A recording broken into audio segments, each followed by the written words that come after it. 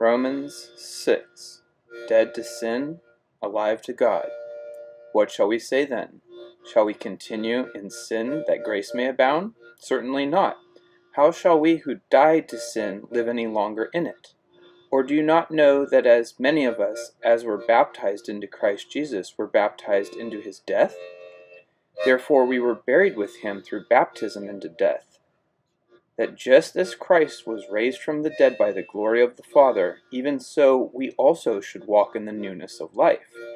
For if we have been united together in the likeness of his death, certainly we shall also be in the likeness of his resurrection.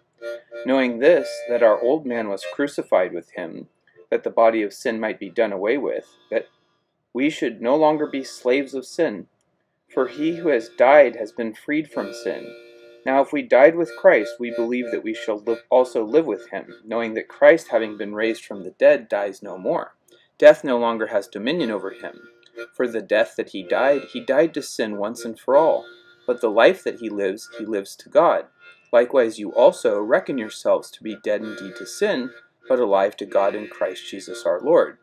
Therefore do not let sin reign in your mortal body, that you should obey it in its lusts.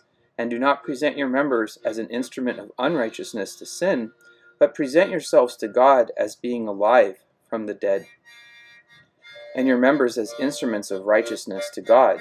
For sin shall not have dominion over you, for you are not under the law, but under grace. From slaves of sin to slaves of God. What then? Shall we sin because we are not under the law, but under grace? Certainly not.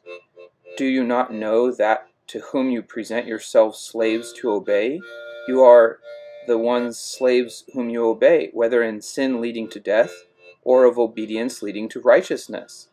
But God be thanked that, though you were slaves to sin, yet you obeyed from the heart that form of the doctrine to which you were delivered, and having been set free from sin, you became slaves to righteousness.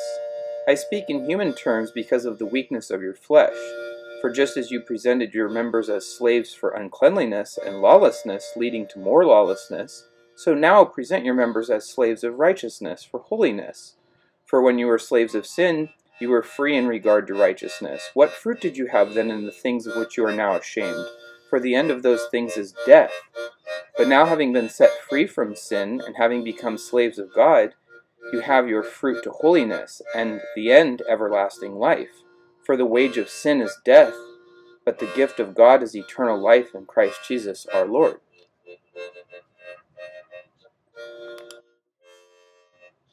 Thank you for watching my video. This is just a Citizen Pro Master wristwatch.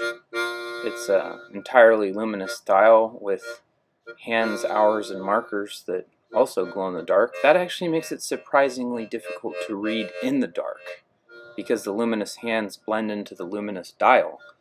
Pretty nifty to look at. That kind of pale light green is my favorite color.